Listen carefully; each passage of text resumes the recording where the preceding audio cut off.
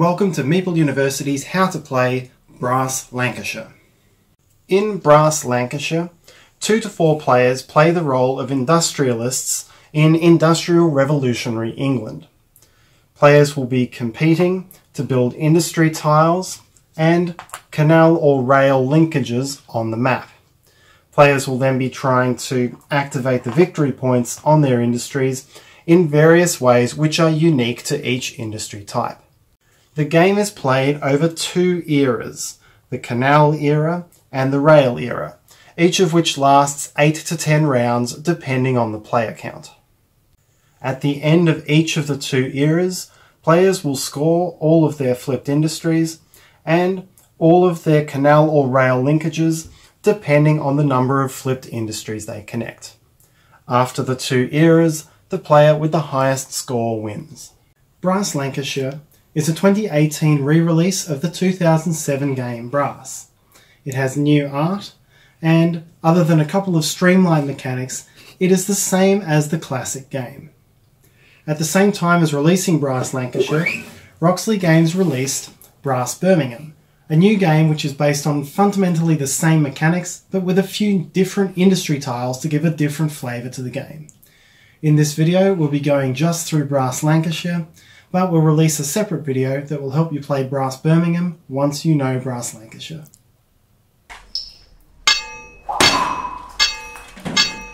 To set up the game, place the board with this side face up. Don't use the side showing this icon, as this is used for a variant of the game.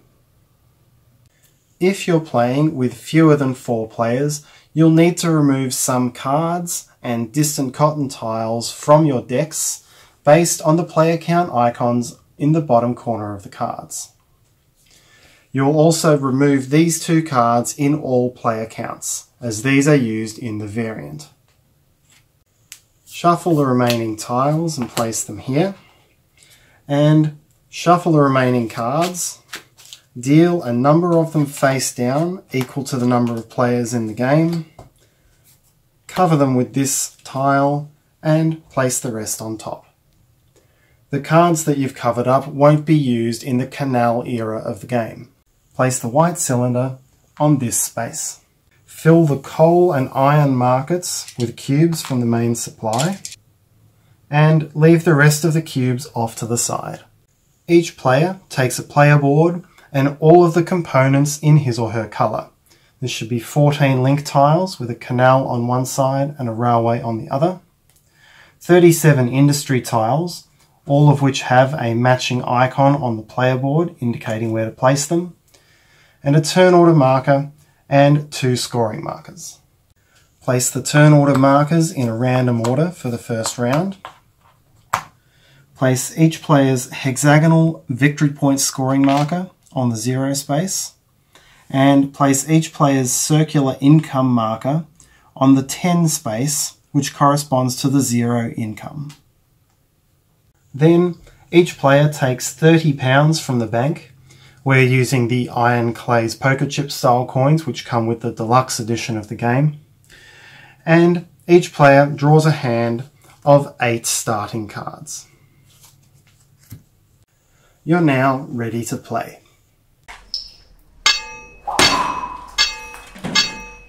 During the course of the game, each player takes it in turn order in each round to take 2 actions, discarding a card from his or her hand for each action.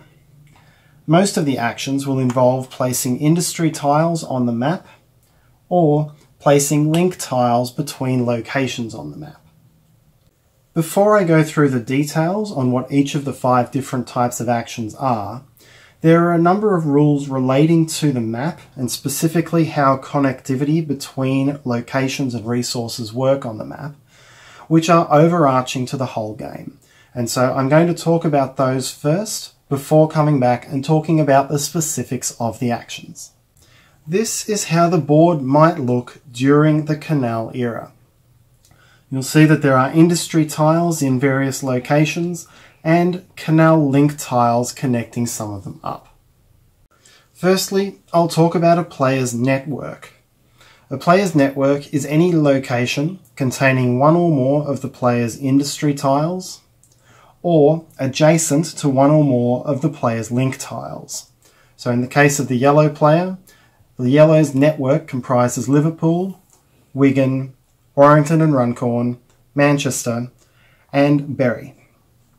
The player's network is not necessarily connected to each other. So in the white player's case, Preston is not connected to the rest of his or her network, but because it contains that industry tile, it is still considered part of it. The second general map concept is connectivity. Two locations are connected if a path can be traced between them using constructed link tiles, regardless of which player owns them. So in this case, Rochdale is connected to Liverpool, even though the path traced between them goes through 3 different players' canals.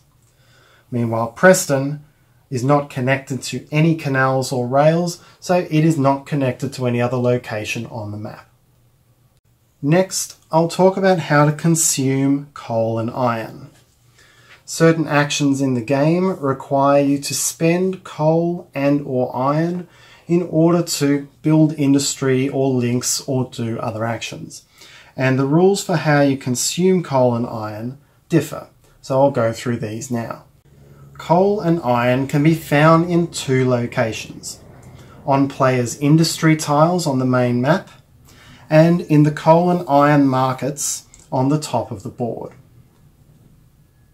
When a player takes an action which requires consuming iron, the player must first consume iron from locations on the map before consuming from the market. The player can take an iron cube from any location on the map, regardless of which player owns it, and regardless of whether or not it is connected to the location which requires the iron. If a player needs to consume iron and there is none on an industry tile on the map, the player must then purchase the iron from the iron market, paying the cost shown on the left-hand side of this table for each cube. If there are no cubes in the market, the player can still buy iron to consume for a cost of £5 each. The consumption of coal is more restrictive than the consumption of iron. When a player takes an action which requires coal, such as building this, the player must source that coal from the closest connected location on the board. Again, it doesn't matter which player owns this, you simply must count the number of connected links to that location, and whichever one has the fewest links is the location the coal is consumed from. In the event of a tie, the player who is performing the action chooses which of the tied locations the coal is sourced from. The coal source must be connected, and so if this canal were not here, the coal for this cotton mill would have been sourced from Rochdale, even though Bolton is geographically closer. If there is no coal on the map, or if any coal on the map is disconnected from the location using that coal, the player can then look to buy coal from the coal market. However, in order to do this, the location using the coal must be connected to a tile or location showing the double arrowed icon.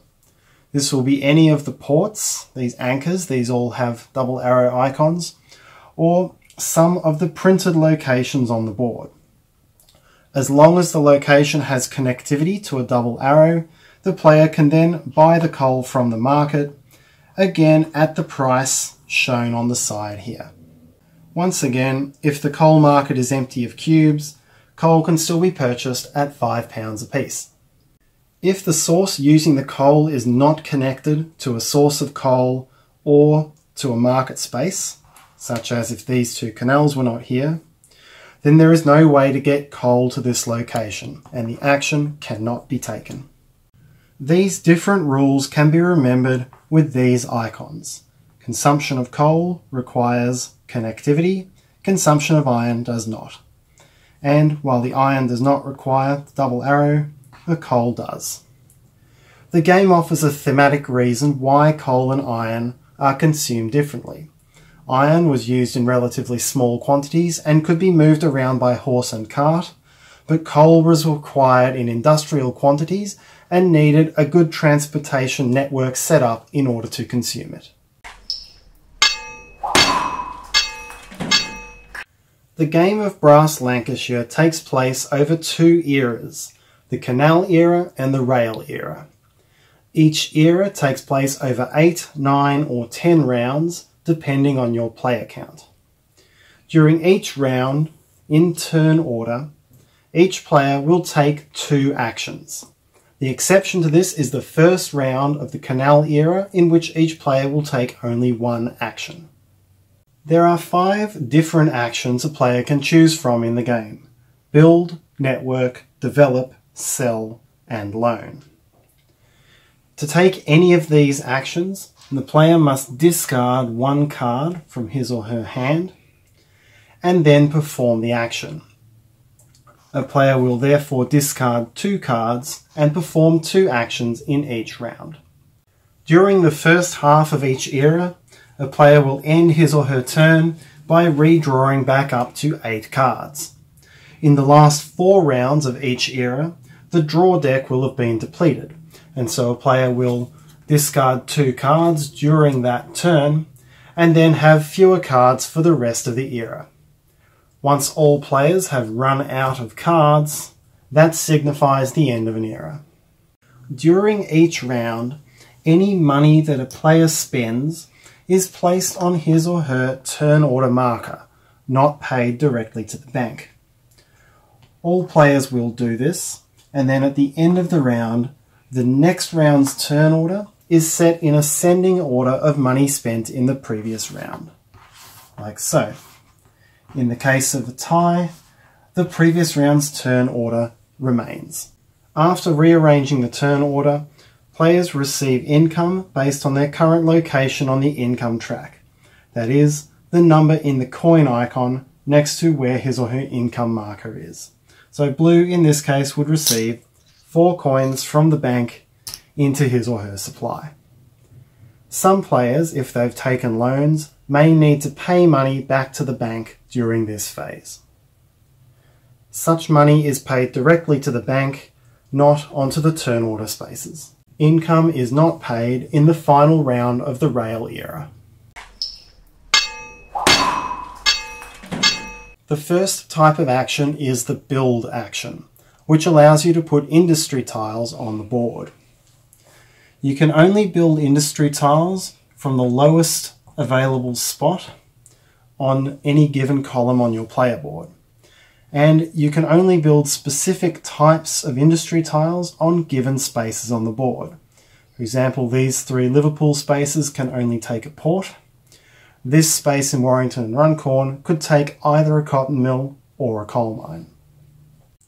Note that in a location where one tile space is dedicated to a type of industry and another is split between 2, you must fill up the dedicated space first before filling a split one with the matching type of industry.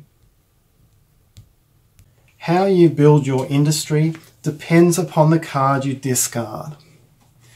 If you discard a card with the matching industry type, then you can only build that type of industry, and it must be in a location currently within your network. So here the player could build a port in Liverpool or Ellesmere Port, but would not be able to build one in one of these other locations as it's not part of the network.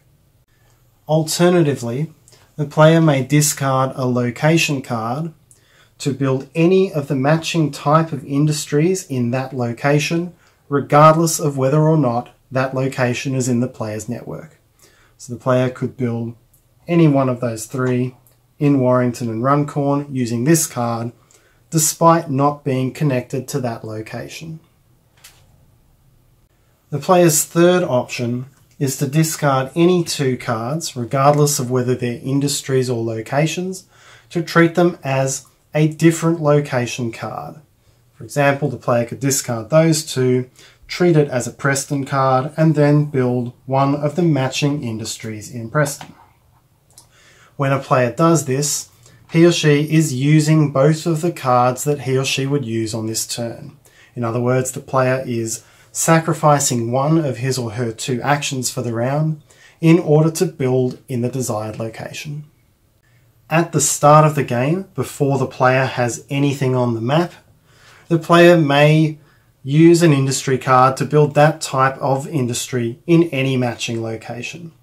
But once the player has any sort of network on the board, the player is restricted by normal connectivity and network restrictions. Note that in the 3-player game, you'll be removing all of the location cards associated with the teal locations. And in the 2-player game, you'll also remove all of the cards for blue locations. This does not remove these locations from the game. You can still build in these locations in lower player counts. However, you will not have the cards to help you build in those locations. So it will be a little more difficult for you to build your networks up there. The cost to build each industry tile is shown on the left-hand side of that tile on your player board. All tiles will require some payment in money, and some will also require the consumption of coal and/or iron. Remember the restrictions from before. When consuming iron, it can be consumed from anywhere on the board, but when consuming coal, that tile must be connected to a source of coal. On the right-hand side of each tile is depicted the number of victory points that will be unlocked and the amount of income that will be received when a player flips that tile over. I'll also draw your attention to these icons. Any tile showing this symbol can be built only during the canal era, not during the rail era. And anything that showing this icon can be built only during the rail era. Note also that these shipyard tiles with the lock on it cannot be built using this action. They need to be removed using the develop action, which I'll talk about later.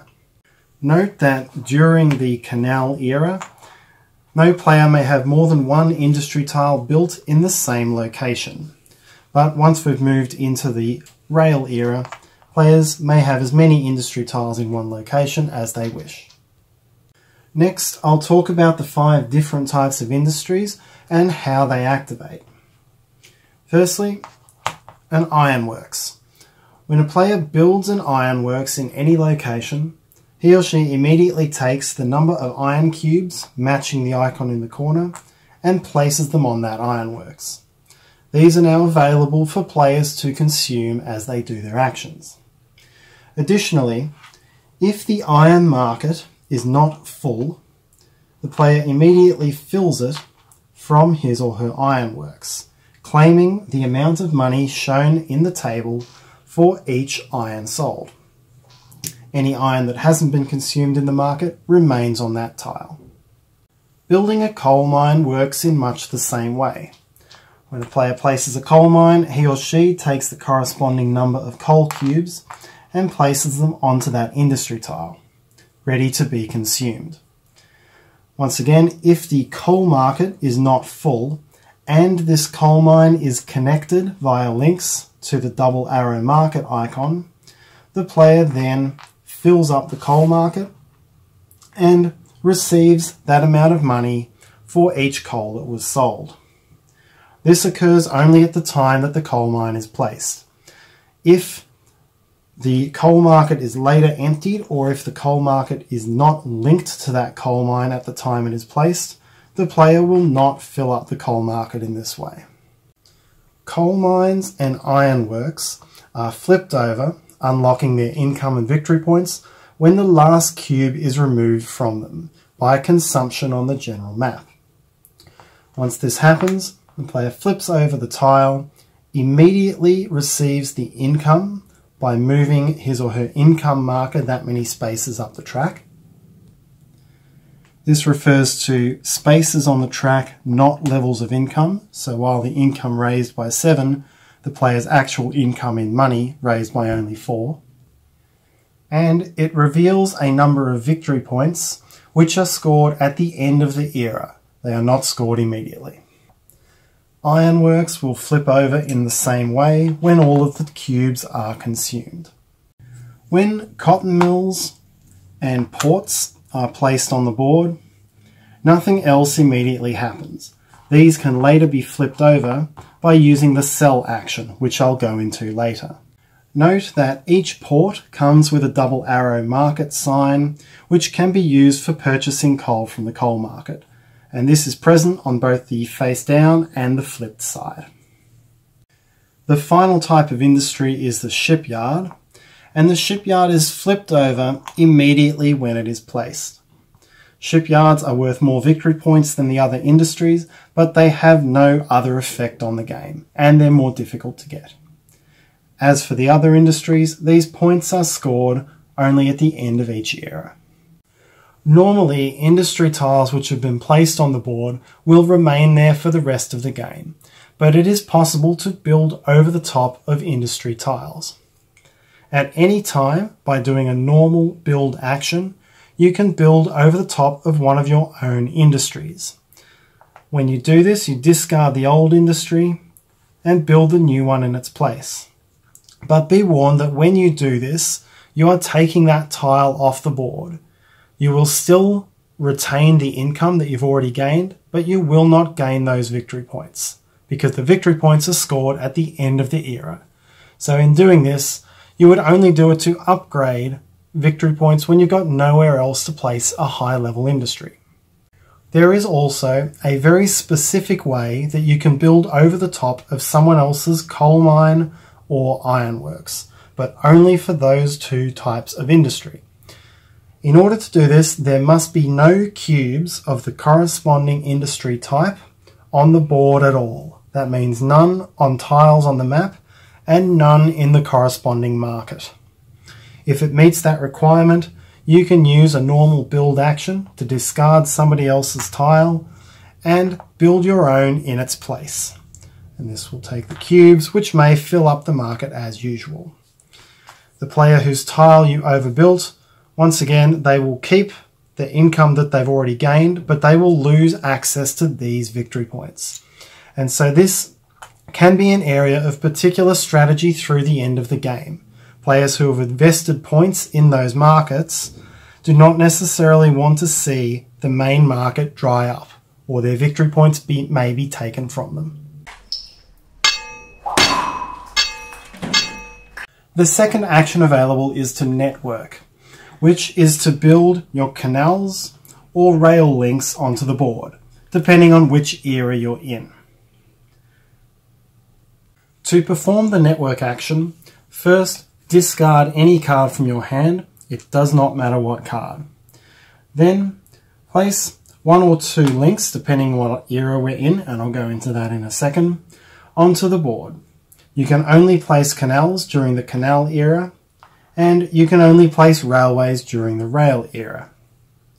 Canals can only go on links that show the blue canal marker, and rail can go on links that show the railway line.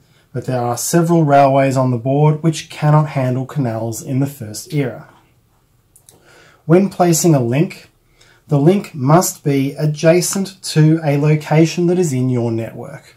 So at this point here, the white player could place a canal here, which is connected through Oldham, here connected through Bury, or any of these locations connected through Manchester. But he or she could not place canals over here in locations not in his or her network. Then pay the cost for the link or links, which is shown up here in this spot on the board.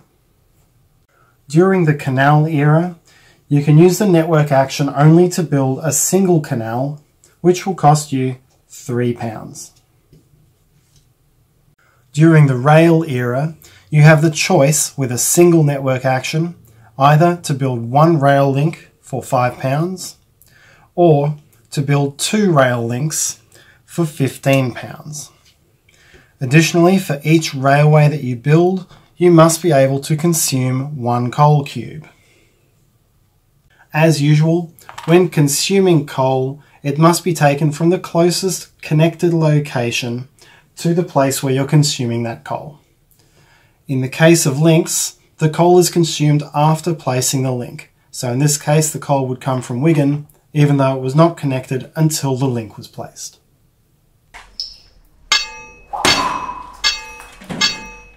The third action is to develop. To take the develop action, the player must first discard one card from his or her hand. Again, it doesn't matter which card is discarded to do this action. Then the player chooses one or two industry tiles, with those tiles coming from the bottom of their respective columns, and discards them. These are now removed from the game. The player must then consume one iron for each tile which is developed, and these come either from players' ironworks on the board, or if there is no iron, it comes from the iron market, as usual.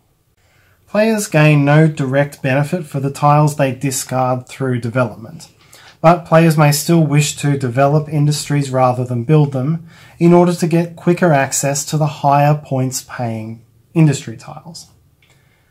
Additionally, any industry tiles with the blue half moon icon cannot be built during the rail era. So if a player has any of these left over in the rail era, using the develop action is the only way to get rid of them to get access to higher levels. Additionally, these two shipyard tiles, represented by the padlock, can never be built on the main board, and so using the develop action is the only way to get rid of them. The fourth action is to sell, and selling is the means by which you flip over your cotton mills and ports.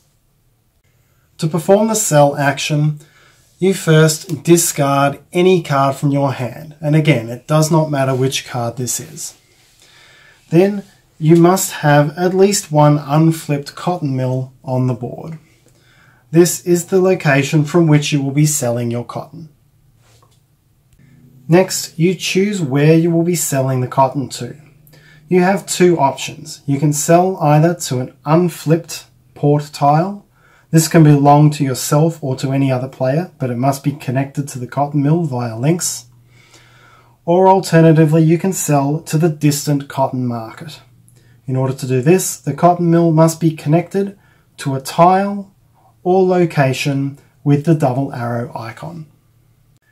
To sell to a port tile, flip over the cotton mill and flip over the port tile. The owners of those tiles immediately score the income bonus printed on those tiles and have unlocked those victory points for the end of the era. To sell to the distant cotton market, flip over the top tile from the distant cotton pile. Move this marker down the number of spaces shown on that tile in this zigzag pattern.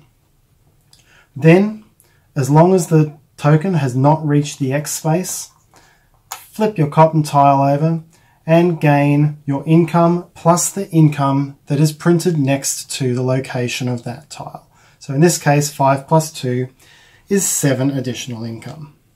If, when you draw this tile, the marker moves down into the X space, the distant cotton market is saturated with cotton, and you lose your sell action. You do not get to flip your cotton mill in this situation.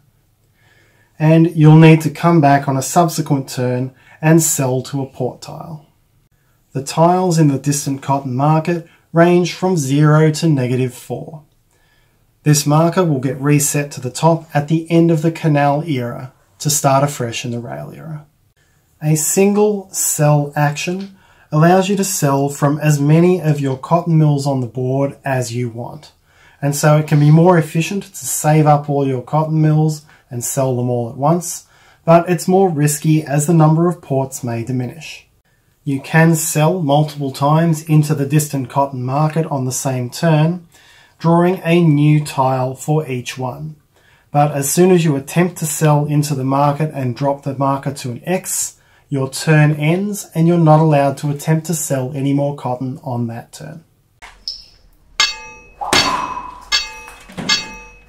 The fifth and final type of action in the game is to take a loan. In order to take a loan, the player must first discard a card, and again, it does not matter what type of card this is.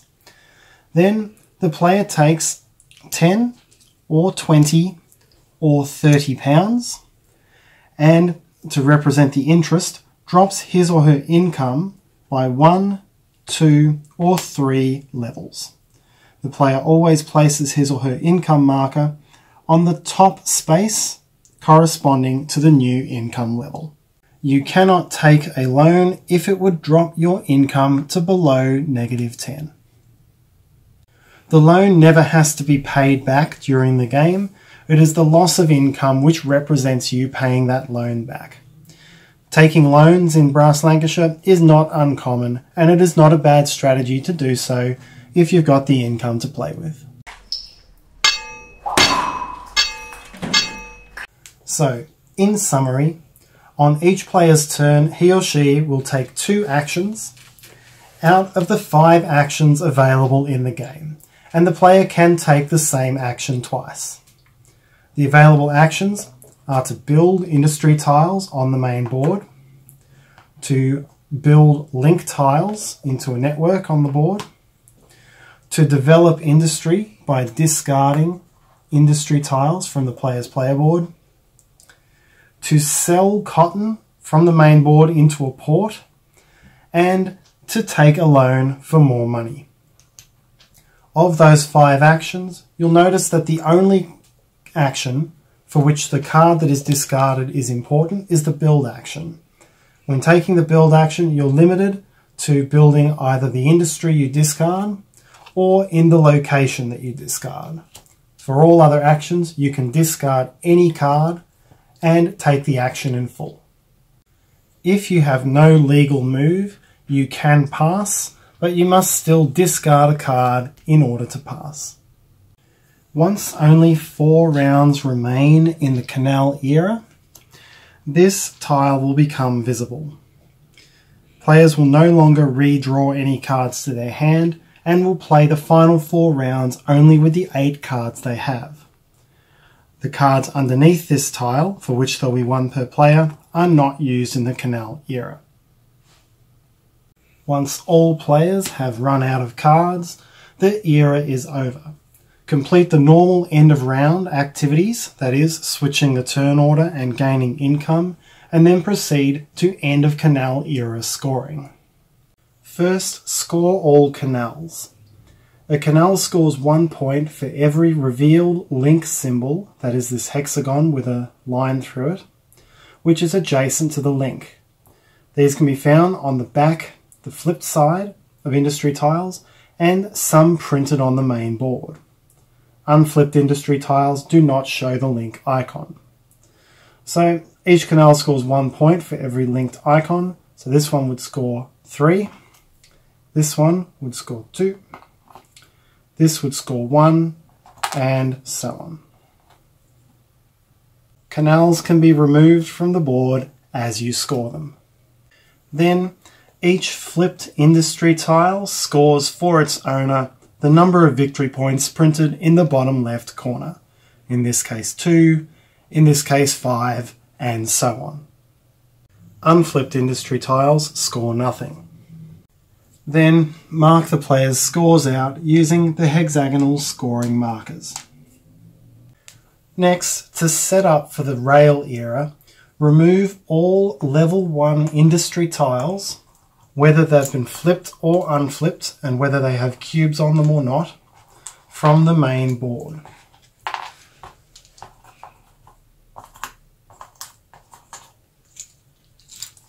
Once you've done this, the map will be almost reset, and you'll be left with just a few level 2 industries which were built during the canal era.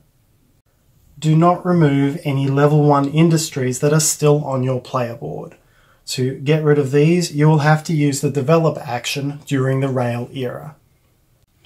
Then gather up all of the used distant cotton tiles, shuffle them together with the unused ones, and make a new stack for the rail era. Move the distant cotton marker back to the top and shuffle all of the cards, including the ones that were under the tile at the end of the canal era. Shuffle them all together. Deal 2 cards per player into this space. Cover them with the tile, with this side up. Deal 8 cards per player once again. And place the rest here as a new draw deck. Once you've proceeded into the rail era, a couple of rules change. You can no longer build level 1 industries, which will have this icon next to them, and you can no longer build canals. You'll now be building rail, which you can build 1 or 2 at a time, and which will require coal. You can also now build multiple industry tiles in the same location. Once this tile has been revealed, it signifies that there are 5 rounds left in the game.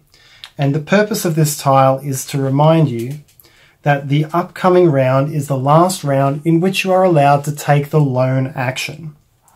Once the draw deck is expired in the final 4 rounds of the game, players may no longer take the lone action. Once all players have played their final cards in the rail era, the game is over. Players do not gain income after the final round. Then proceed to endgame scoring. And scoring occurs exactly the same way as it did in the mid-game. All links score 1 point for each link symbol that is adjacent to it. And all industries that are flipped score for their owner the victory points shown in the bottom left-hand corner.